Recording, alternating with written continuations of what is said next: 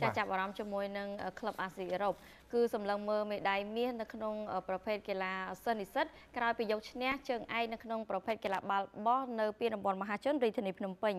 ចាំបន្តពីដណ្ដើមបានជើងឯកមហាជនរាជធានីភ្នំពេញផ្នែកកីឡាបាល់បោះសម្រាប់ឆ្នាំ2018ថ្នាក់ដឹកនាំសាកលវិទ្យាល័យអាស៊ីអឺរ៉ុបក៏បានវិតម្លៃខ្ពស់ចំពោះសមិទ្ធផលក្រុមបាល់បោះខ្លួនធ្វើបាននិងរំពឹងពួកគេបន្តធ្វើបានកាន់តែល្អដើម្បីប្រជែងមេដាយមាសកីឡានិស្សិតឧត្តមសិក្សានិងមធ្យមសិក្សាទូទាំងប្រទេសឆ្នាំ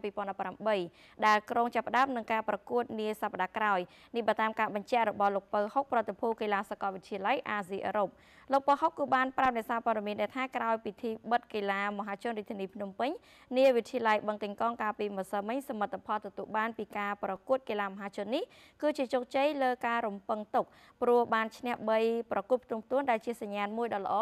ស្របពេលដែលក្រុមខ្លួនត្រៀមចូលរួមប្រកួតកីឡាឧត្តមសិក្សាដែលក្រុងចាប់ផ្ដើមប្រកួតនៅថ្ងៃទី19ខែកញ្ញាខាងមុខលោករំពឹងដែរថាក្រុមបាល់បោះអាស៊ីអឺរ៉ុបនឹងបន្តធ្វើបានកាន់តែល្អដើម្បីប្រជែងយកមេដាយមាសជូនសាកលវិទ្យាល័យអាស៊ីអឺរ៉ុបបន្ថែមទៀតដូច្នេះក្នុងការវិតម្លៃរបស់ខ្ញុំដែលខ្ញុំតាំងពីចាប់បានប្រកួតមកយើងឃើញថាការវិតម្លៃរបស់ខ្ញុំបានវិតម្លៃថាអាស៊ីអឺរ៉ុបយើងអាចទទួលបានជ័យលើកពីលេខ1ក្នុងការប្រកួតនេះដោយសារតែយើងមើលឃើញអំពីការខិតខំប្រឹងប្រែងប្រហាត់របស់កីឡាករយើងផងហើយនឹងលក្ខណៈបច្ចេកទេសផងអញ្ចឹងវាគឺជាសមិទ្ធផលដ៏ធំមួយតែអាស៊ីអឺរ៉ុបយើងបានទទួលក្នុងឆ្នាំ2018នេះ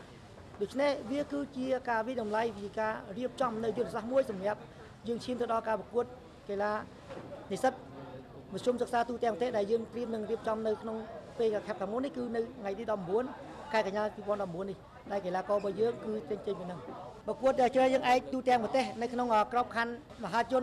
សម្រាប់រាជធានីភ្នំពេញចប់គឺ0យើងបានរៀបចំជាស្រេចហើយបានបញ្ជូនប្រភេទវិញ្ញាសាកីឡារបស់យើងគឺ3ប្រភេទវិញ្ញាសាក្នុងចំណោម6ប្រភេទវិញ្ញាសានៅក្នុងព្រឹត្តិការណ៍ដែលត្រូវប្រកួតជ្រើសយើងឯកនិស្សិតមធ្យមសិក្សាទូទាំងប្រទេសដែលនឹងថ្ងៃទី19ខែកញ្ញា2019នេះគឺ0យើងបញ្ជូន3ប្រភេទវិញ្ញាសាទី1គឺប្រភេទវិញ្ញាសាអត្តពលកម្មគឺបរិសុទ្ធនារីគឺយើងបរិសុទ្ធ6នារី6ចូលរួមប្រកួតដែលក្នុងនោះមានច្រើនវិញ្ញាសាទៀតបាទទី2គឺវិញ្ញាសាបេតុងគឺបេតុងបរិសុទ្ធនារីនិងទី3គឺវិញ្ញាសាទី3វិញ្ញាសាបាល់បោះបរិសុទ្ធនារីទី4វិញ្ញាសាវីកុងគ្លីលើតុកបាទខ្ញុំសូមបន្ថែមមួយទៀតគឺយើងបានបន្ថែមកុងគ្លីលើតុកមួយទៀតហ្នឹងហើយអញ្ចឹងយើងបានបញ្ជូនវិញ្ញាសាកុងគ្លីលើតុកមួយទៀតគឺកីឡាបរិសុទ្ធ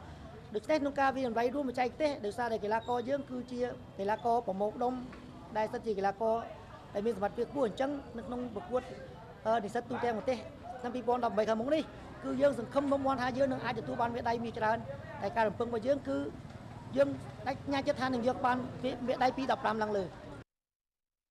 ចាដឡៃលោកសៀងសវណ្ណប្រធានសមាគមកីឡានៃសាកលវិទ្យាល័យអាស៊ីអឺរ៉ុបគឺបានសម្ដែងในការកោតសរសើរចំពោះក្រុមបាល់បោះអាស៊ីអឺរ៉ុបដែលព្យាយាមធ្វើបានយ៉ាងល្អនៅក្នុងការប្រកួតកីឡាមហាជនប៉ុន្តែលោកបានជំរុញដល់កីឡាករម្នាក់ៗត្រូវបន្តការខិតខំប្រឹងប្រែងបន្ថែមទៀតដើម្បីដណ្ដើមជោគជ័យនៅក្នុងការប្រកួតកីឡាឧត្តមសិក្សាបន្ថែមពីលើនេះលោកក៏បានស្នើឲ្យពួកគេត្រូវខិតខំរៀនសូត្រផងដែរដើម្បីទទួលបាននៅអនាគតដ៏ល្អប្រសើរបន្ទាប់ពីបញ្ចប់ការសិក្សាចាគូបញ្ជាក់ដែរថាចំពោះការប្រកួតកីឡានិស្សិតឧត្តមសិក្សានិងមធ្យមសិក្សាបច្ចេកទេសជ្រើសរើសជើងឯកថ្នាក់ជាតិទូទាំងប្រទេសប្រចាំឆ្នាំ2018គឺក្រុងចាប់ផ្ដើមនៅថ្ងៃទី19ដល់28ខែកញ្ញាខាងមុខនៅរាជធានីភ្នំពេញនៅក្នុងនោះសាកលវិទ្យាល័យអាស៊ីអឺរ៉ុបក៏ក្រុងបញ្ជូនកីឡា4ប្រភេទចូលរួមផងដែរគឺក្រុមបាល់បោះប៉េតង់វាយកុងឃ្លីលើតុកនិងកីឡាអត្តពលកម្មបុរសនារី